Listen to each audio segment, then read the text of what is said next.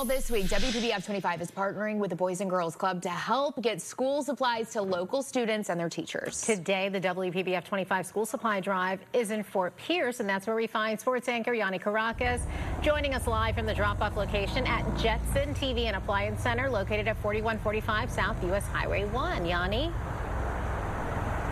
Yeah, you can't miss us here on US Highway 1, and the fine folks at Jetson TV and Appliance joining me right now, and I believe we have a special item. What do we have here? All right, we have a big old check to the Boys and Girls Club. We have been, of course, donating all these school supplies, and the Boys and Girls Club have been picking them up throughout the week as we've been traversing up the coast, and we're in Fort Pierce right now.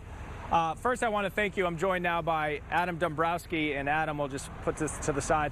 Why was it important for you guys in your 50th year of business to be part of the school drive and give back to the community? We feel that it's important and just to give back to the community for the kids. And we know that they have extreme need for school supplies at this time, so we're trying to do everything we can to give back.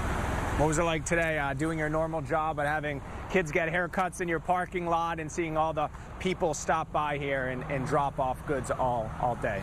It was actually really fun, especially watching some of the kids sitting down and getting their haircut and just smiling as they kind of walked away. That was just really great. It's a good feeling.